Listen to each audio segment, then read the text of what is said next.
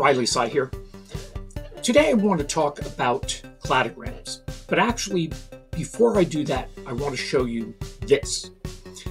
This is a family tree. Specifically, it's the family tree for the Greek myths.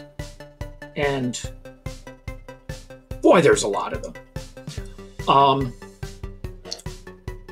The family tree shows who's related to who. Parents, children, aunts, uncles, all that stuff.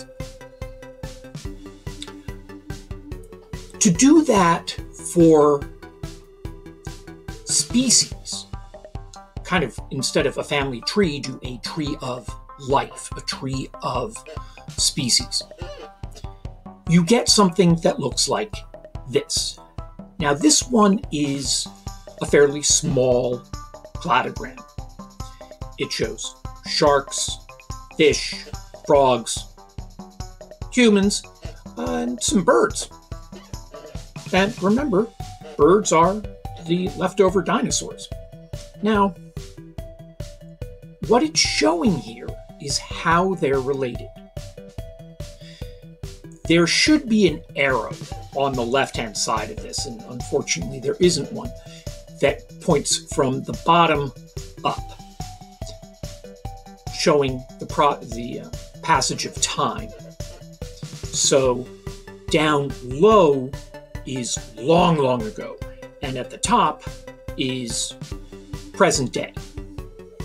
So the species at the top are the species we have now.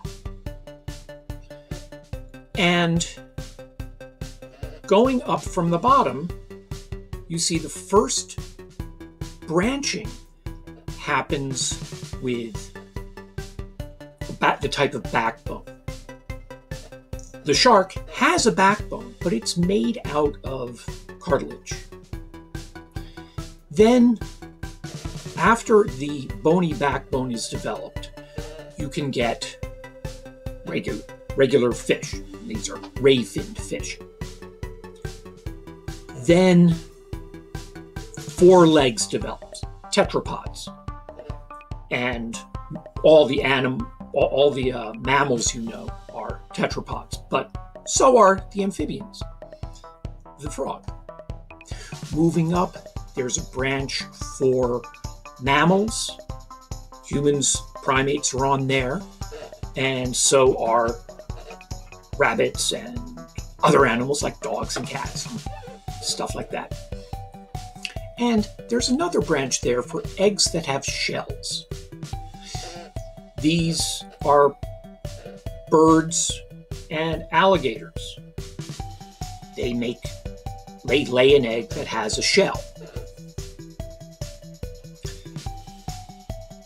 And with the bottom being ancient and the top being recent, you can see which happened first.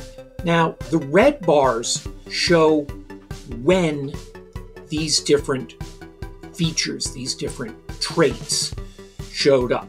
They don't actually show when, as in, 35 million years ago. They just show a relative order. We know that the backbone, the bony skeleton, showed up before the amniotic egg. We can see that in the fossil record. So, by comparing the characteristics of various species, we can figure out how they're related. Now, it's important to notice that if you go to the shark, you might think that, well, the shark branched off a long, long time ago, and it was the shark all the way up. No. The shark is what we have now. Long time ago, it was a different species before we had those sharks. Same thing for frogs. You go to the top, there's the frog. It isn't a frog all the way down that line to where it branched off.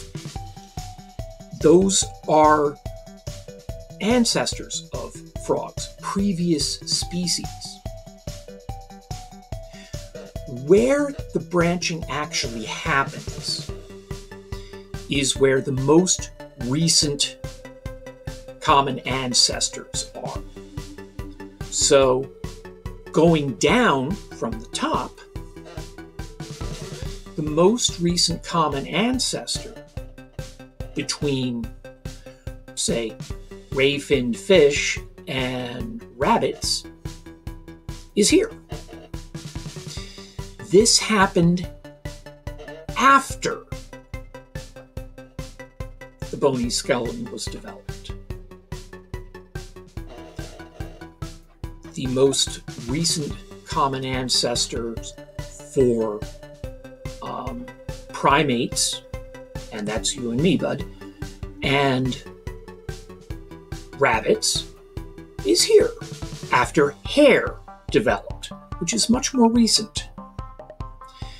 Because the hair is more recent, primates are more closely related to rodents and rabbits than they are to crocodiles. You have to go back further to get to the join with that branch.